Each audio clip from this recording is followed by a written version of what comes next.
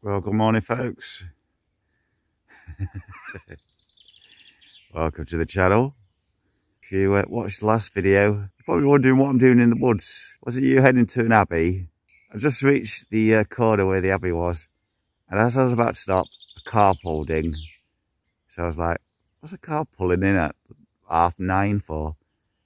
So I didn't stop to find out, and less than half a mile up the road. Woods. My lips are moving. I'm not editing the audio later. So it's 200 kilometres today. A few bits around the Wolds. A little bit of climbing. Breakfast will be at JJ's at Ridden. So if that sounds like your bag of tea, stick around. It's going to be a good one when I finally get dressed.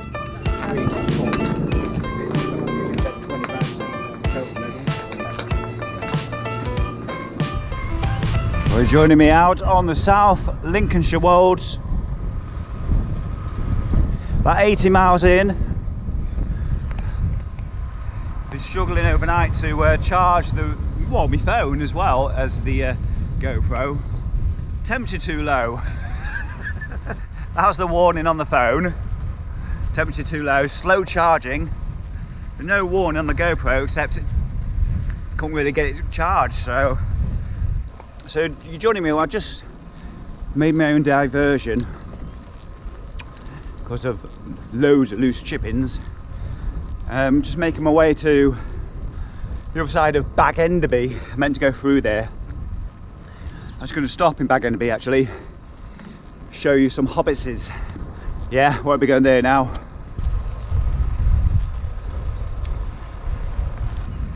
Isn't this brilliant?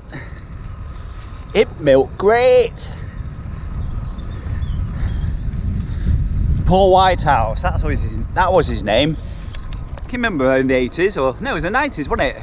It milked great. Not very good at impressions. You don't need me to tell you that. Right, anyway. It's been a great morning. About 1 o'clock now. Had a stop for lunch at JJ's at what's the name of the place? Ridden. And I bumped into loads of people from Grimsby and Cleethorpes, funnily enough, doing 100, so I said hello to them. Morning. And shared a little bit of the route back. I was well ahead of those guys. I was flying away, but I was on the downhills. As soon as things went up, I was right at the bottom of the pack. Arms are out. Not brave enough to get the legs out though. Don't get carried away. That guy's having a great time down there. He's not having to do any of the work.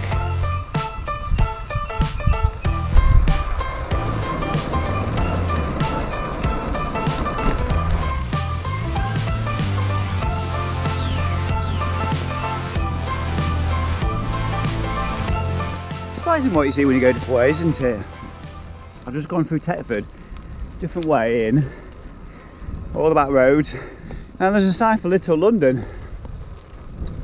It must be a different Little London, because the Little London I'm thinking of is near Six Hills, but this one, oh no, we're near Six Hills, and there was a sign there, road unsuitable for HGVs. I might just be looking that one up, because if it says no, not suitable for HGVs, it may be a road that goes upwards.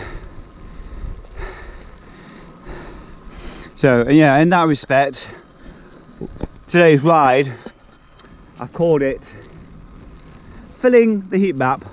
Basically I'm just trying to ride loads more roads than I've been up to before, including I'm going to Oxcombe as well. It's a dead end little village.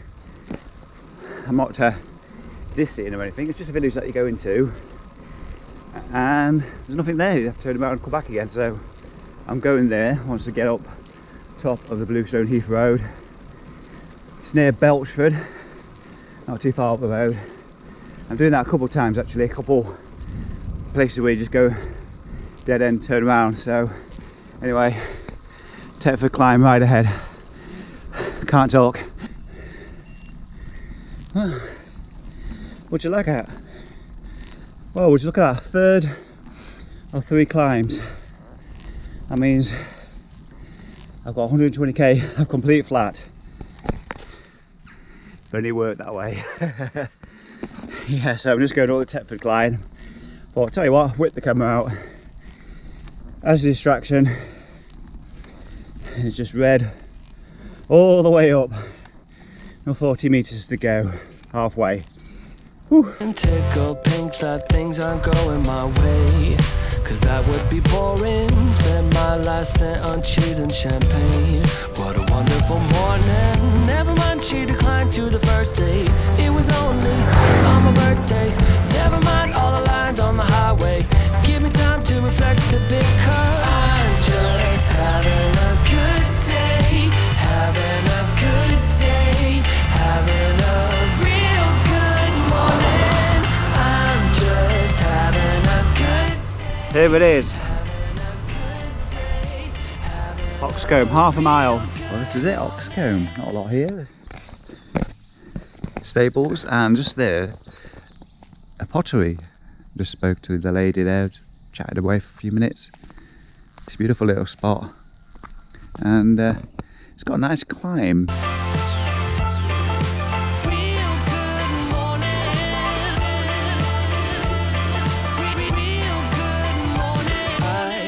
Back up again.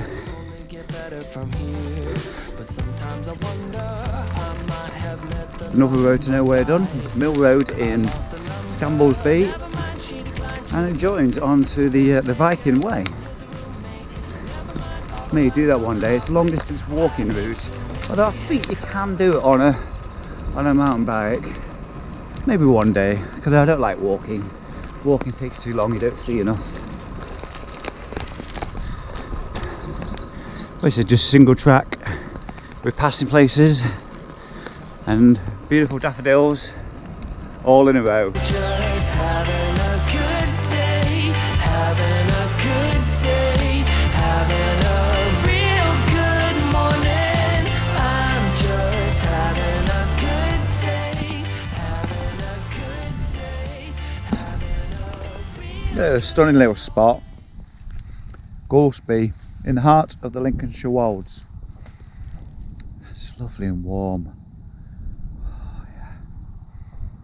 Oh, more of this, please.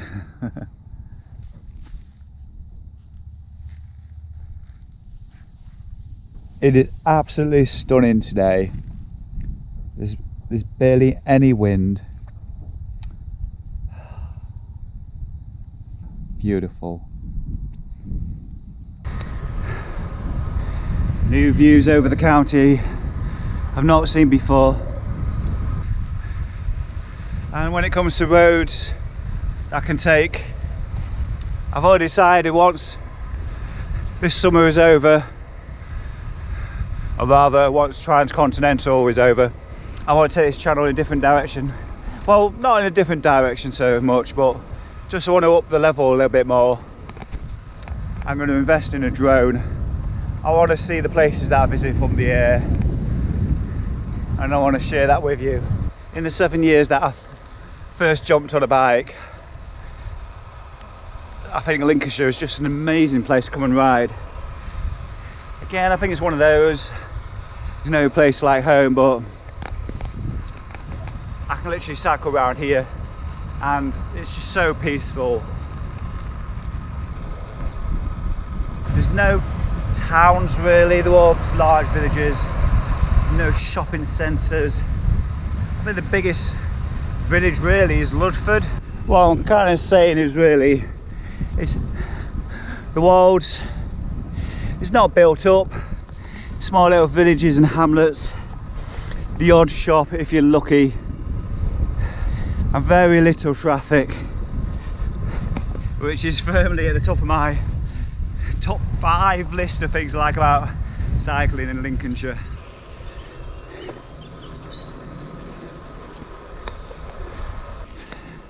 So if I needed to prove how calm it was, here's the proof. Look at that. barely moving. In Lincolnshire, it's very rare to be this calm. Found me a few hours later. More straight roads, bendy roads, daffodils, motorbikes everywhere, a few cars, people out on long rides, uphill, downhill. I found public toilets where I didn't know there was a need before. Market reason, I'm looking at you. It's a really luxury one as well. By that, I mean I can actually fit my bike in the toilet and take it with me. A couple more hours of riding. Just want to say thank you to everybody who recently donated by Buy Me a Coffee, which I'll stick a link in the corner. Again, if you want to support the channel and my efforts in competing in a couple of ultra distance races later this year, all that money involved in buying equipment, clothing and things, be much appreciated. Thank you. Any questions, comments, you know what to do, stick them down below, and I'll see you again soon. Bye bye.